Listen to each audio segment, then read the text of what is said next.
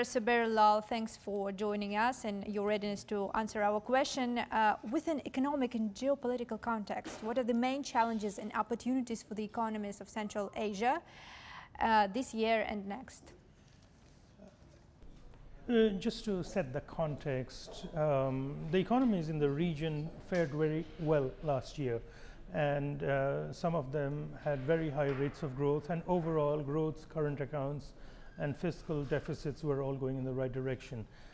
The challenge right now is that we are going to see a moderation in growth levels, but at the same time also a moderation in inflation, which was very high last year, but there's great uncertainty around that. So if you ask the short-term question of this year, next year, policymakers need to make sure that the economies are resilient and robust, so that they can encounter any shocks that are there, or the impact of shocks that we may not have seen so far but may still play out.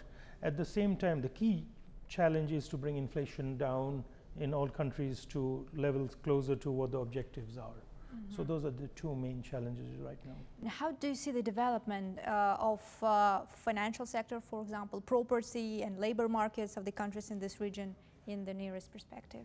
So overall, the financial sectors in the countries have been resilient throughout this period, and some of them have indeed received very large inflows of, for instance, non-resident deposits, but they have in many cases invested it abroad in longer term assets rather than let it be lent domestically. So they are protected from some of the impacts that can happen when you get sudden large surges of inflows.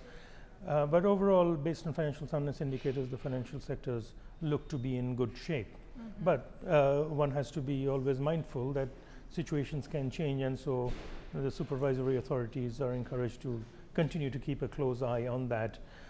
In some cases, because of the migration, inward migration into countries, housing markets have been a bit more upbeat, shall we say, and rental prices have gone up.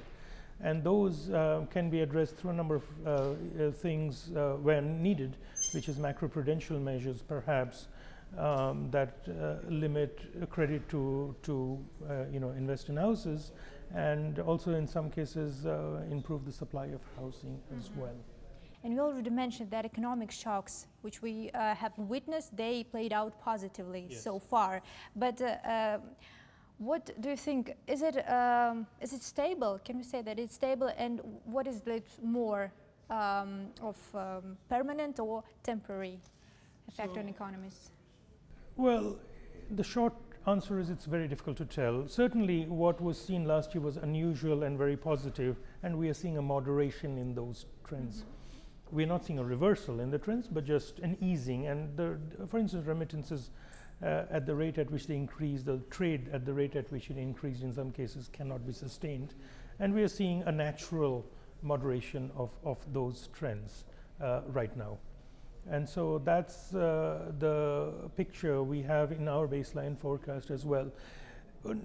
So the question is, I think there are, well, it's hard to tell whether there would be a reversal. We don't have that in our baseline. Mm-hmm. And it would certainly depend on how the geopolitical situation plays out. And if you look at some of the migrant population, the high-skilled workers, for instance, coming from Russia, do they stay in the region or do they move to a third country? All those things are unknowns right now. So one has to be very careful in making very sort of confident projections. Yes, and taking into account the geopolitical context, specifically for Kazakhstan, how do you see will be trade relations with Russia and China be affected? And what should be an approach for trade policies in this case? I think the general answer is that diversifying trade is always a good idea. And but certainly, Russia is next door neighbor, a very large trading partner. And so it's going to be an important trading partner. China is a very large economy, also close by. But the general idea would be to think beyond just the immediate region, think globally, and also to think of the composition of trade. Because, for instance, if one thinks of commodity trades, oil, and so on, but improving living standards further and increasing incomes would mean diversifying it more into the non-oil economy and becoming part of global value chains, not just regional value chains, in all new products and new services. And what geo-economic movements do you foresee going forward? And again, what opportunities and risks it might? So one of the big things that we are seeing globally is technological change, which is happening very rapidly, and it's fundamentally changing how many economies work. What this means is that services are becoming a large part of even trade, because you can trade them across borders.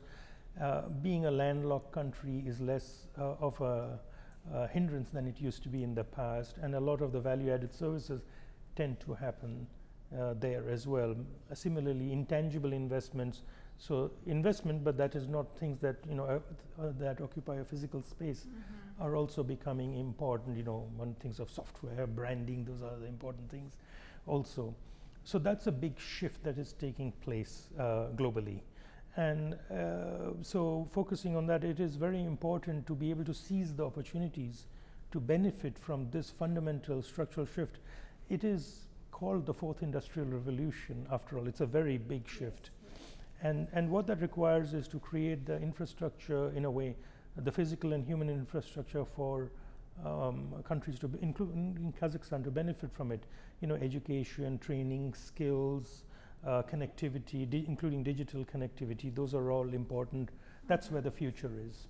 Yes, and linking it with this region in particular, yes. So what trends, both economic and political, will dominate here? So, well, I think it's safe to say the region will and should get more integrated both with each other and with the rest of the world. That is going to be, I think, a clear trend, because we are unlikely to go back to the trade patterns that were there before last year.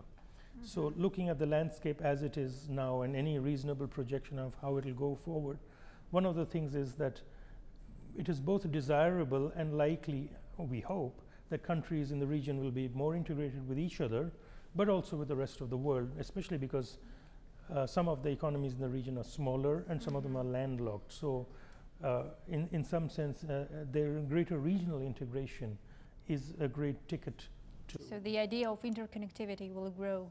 Is one of them, yes, indeed. I mean, and as long as it is encouraged by policymakers, there's a lot of scope to exploit that for the well-being and improved living standards by all countries.